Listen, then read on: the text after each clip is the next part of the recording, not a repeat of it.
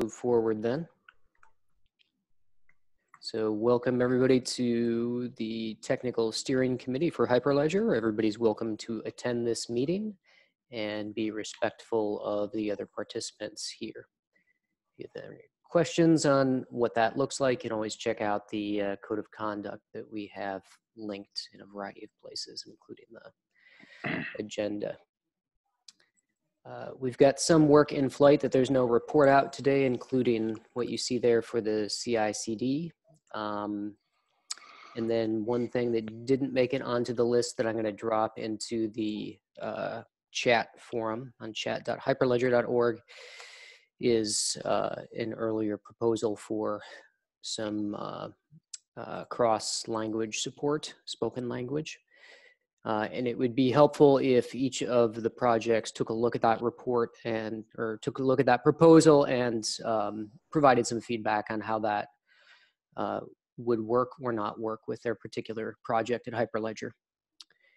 And with that, I think we can go right into the quarterly reports. If I could, for the CI/CD committee, we had a fairly good turnout last week. The next meeting is tomorrow. We would, of course, like more projects to be represented. So if you're doing CI/CD, please do join the meetings because we want your input on the future of kind of where this is going. Thanks. Okay. All right, so we had the Sawtooth update go in, I think, yesterday. So I don't know if it has been widely read yet.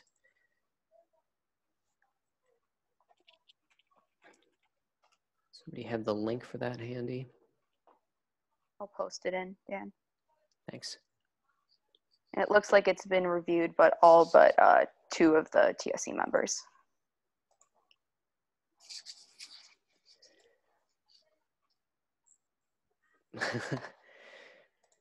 Oh, which one was this? Sawtooth. Oh, I looked at it on the plane last night, but I wasn't logged in. So, yeah, thanks. Okay, great. And then thanks for pasting that link, but that's to PR. Oh, there we go. Yep, I fixed it. But we would like more eyes on that pull request. So, all right. So, any questions or comments on this update? Andrea, as long as I have one question, Dan. Yeah. Yeah, I saw the Sawtooth has supported the PBFT. So how about the performance on the large scalability? So on a large network, what kind of performance characteristics is that showing? Yeah, I think it's a native PBFT implementation, right? Yeah, it's Rust-based, if I'm remembering correctly. Yep, it is Rust-based. You get any performance number? Yeah, I think the question is how well does it run if you're running on large networks? At what level have you tested it? And so we've been running some LR network tests with 10 nodes, I believe. I don't know what we're able to do a lot more than what Poet can do currently with the settings, but I don't know the exact numbers off the top of my head. and have you tested failover and adding, removing nodes? Yep. What's the level? Yeah. Okay, good. Yeah, we have shut down nodes and restarted them, and we've had some nodes due to some hardware issues die out on their own, and we were able to bring them back. Okay, thanks for the information. There's also some RFCs that we have around PBFT consensus that might be interesting for the community to look at too. One that comes to mind for the question about leader election is a forced periodic leader election. And so that might be interesting for people. And once that gets implemented, that would of course ensure that that feature is constantly under test. Yep, and all of those RFCs are already implemented within the code base.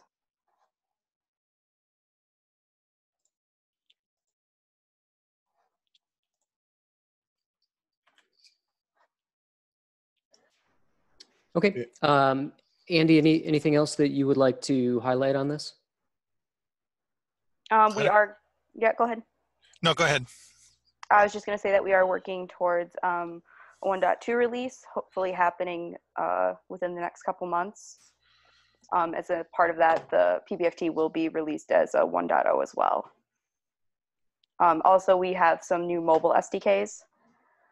So you can write Sawtooth applications in Swift and so Java, so for Android.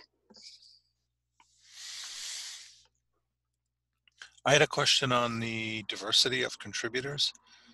You talk about there being 13 different domains. Is that like, do you mean 13 different companies, if you will, or? So I pulled stats for that, and what I do is I parse out the sign-offs, and then I grab the domains off the email signatures for that. So there's 13 different domains that are contributing. I've been trying to go in and scrub the numbers this month to see if there's any sort of overlap. Okay, because it says there were 41 committers and 13 different domains. So, all right. Just yeah, checking. So you would expect several committers to be from the same companies. Right. Yeah, I just was. Yeah, so I would read that as a high watermark or an upper bound on the potential companies that are contributing. Okay. Yeah, actual numbers probably something a little bit less than that. Probably people using their Gmail account and stuff as well. All right, cool. Thank you. Yeah. There's now quite a few repositories, so the script does a lot of work for me that I don't want to do by hand. Any thoughts on making that available to everyone for all the projects? Sure. When I suggested that before, several months back, Tracy showed me a script that she had that she was using that was a lot better than mine. Oh, okay. But I've put mine up as a gist somewhere, so I could find that link again. Okay. Well, I mean, pull requests for Tracy's scripts are also accepted, right? They're in the Hyperledger Labs repo somewhere. I can't remember what did she use? Because I use Git DM. She used Git and Bash scripts. Oh, okay. And like unique, UNIQ and mail merge and all that stuff. She used Unix. So Git DM is like that, but it's written in Python, and I hate Python. The Rust bindings to libgit2 are pretty amazing, but Rust is a pretty heavy lift for something like this.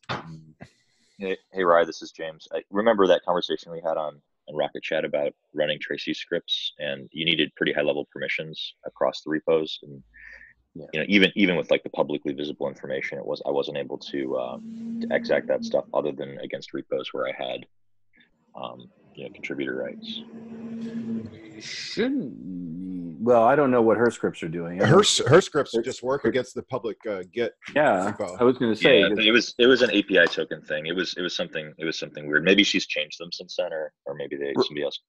I can answer this. That was a bug. There was a mistyped URL in there, and so it was trying to use admin access to access the Hyperledger account on GitHub because the full URL didn't resolve. I pushed a PR to Rye about 3 weeks ago or something to fix it.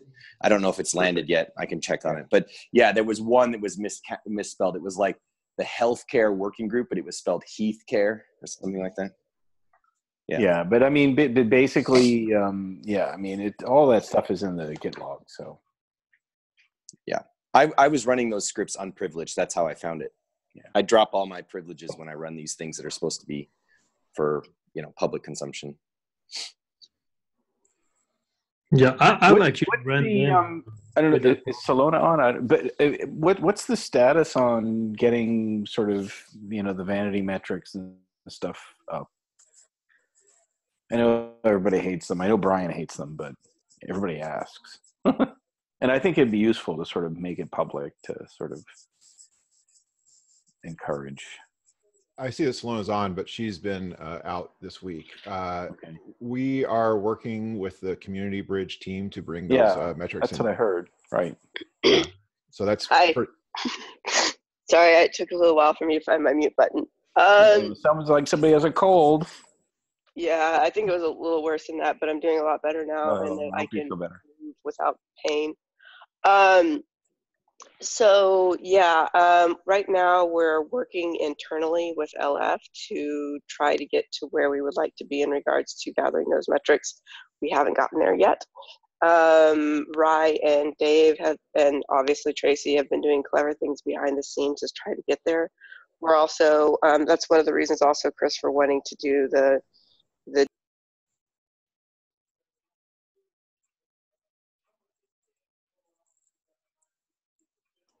Solana, I think we lost you. Well, that virus took a sudden turn for the worse.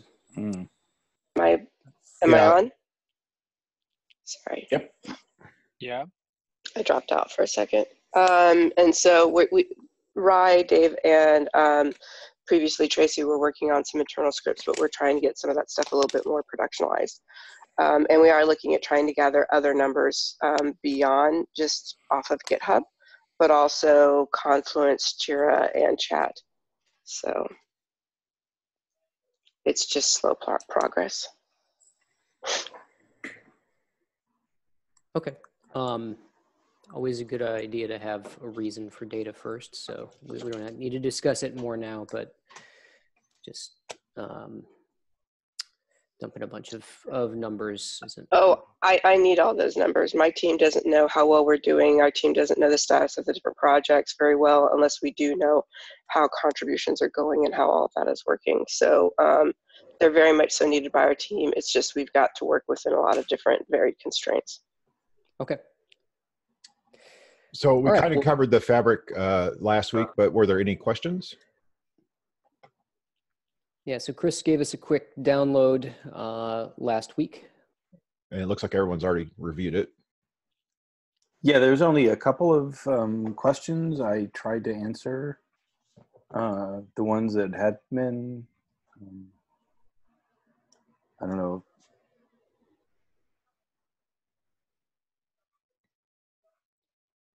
Everybody. So Mark, to your point on Kube and so forth, that's not quite in alpha, but we hope to get it in 2.0. And then Nathan, if you're on, in regards to Ursa integration, that's not currently planned. Maybe we can get an update on how mature that is and so forth, and figure out where it fits. And when, is the right time. And then as far as ID Mix is in there, has been since 1.2. We finished a lot of the work in 1.3, and I think in 1.4 we added the revocation piece, which was sort of the last remaining support item, and so that's in there. And in what way is that integrated in? Is that? What do you mean? In what way is it integrated? Code. It's in the the SDK support, or that's. Yeah, it's in the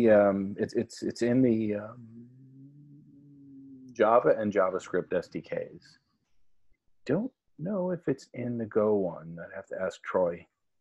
And I don't know, Bawa, maybe if it's in Python, but not yet. In terms of the supported SDKs of Java and Node, it's in there. I think Java actually might have been in 1.4 as well, but the Node was in 1.3. And yeah, so I mean, the support is there, right? It can be used. I'd have to go double check. It's been a while. I believe we have an example, tutorial. Okay. Well, Chris, about the ID mix, I have one question. Mm-hmm. In the documentation, they are mentioned that there's still some limitation for the ID mix, right? I remember a major one is it limited the organization number in the network. So do you know, is there any plan to improve that? You mean to add in sort of random people, kind of support people that are not in part of in the consortium? Yeah. Yeah, that and other limitations. I'd have to research that. I don't know the answer. Okay. I think if you ask on Fabric Crypto, they could tell you.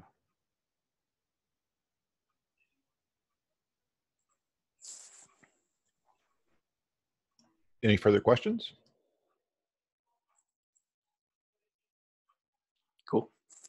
All right, thanks, Chris. On to the architecture work group update. I think this was Ram.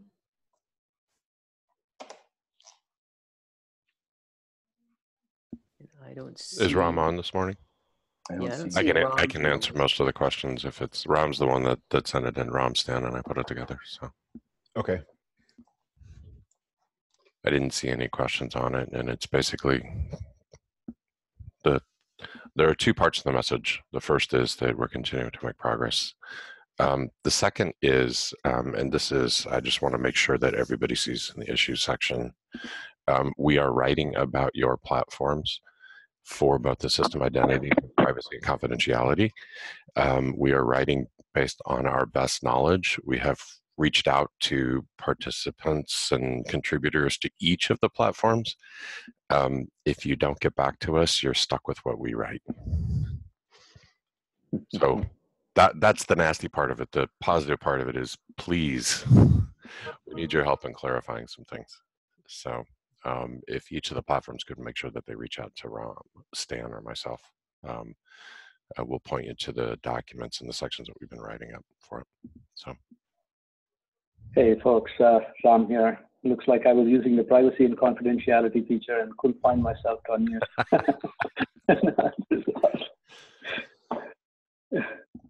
Thanks for covering that, Nick. Yep, that pretty much was it.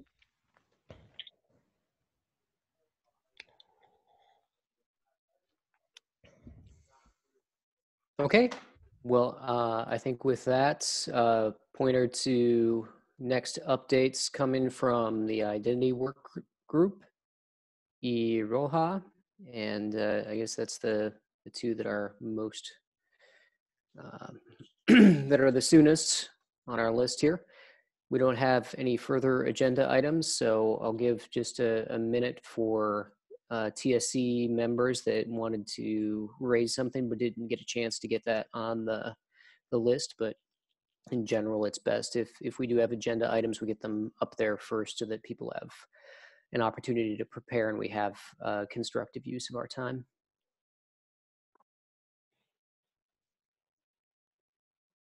Do we need to discuss the backlogs?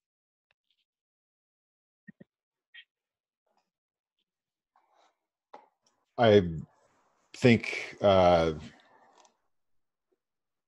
I don't know. I mean, today Salona is ill and that's postponed. Project readiness, I just heard from Dave that he's not ready to present today, and Mark and I still need to work on the overall engagement. So I don't. Sorry, Ray, I didn't mean to interrupt.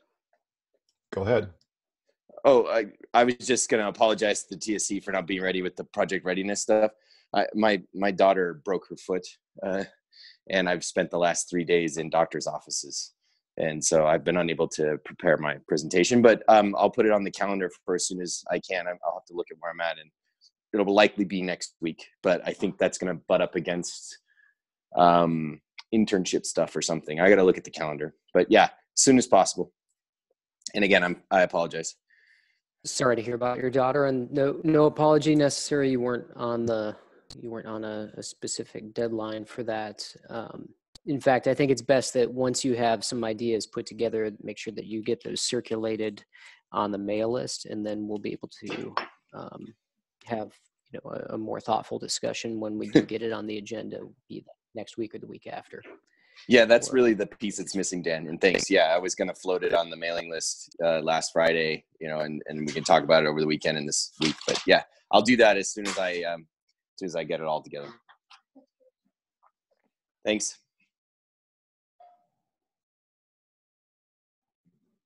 All right. Well, with that, thank everybody for their time, and we will speak again probably next week. Thanks. Bye. All right. Thanks, everyone. Have a good day.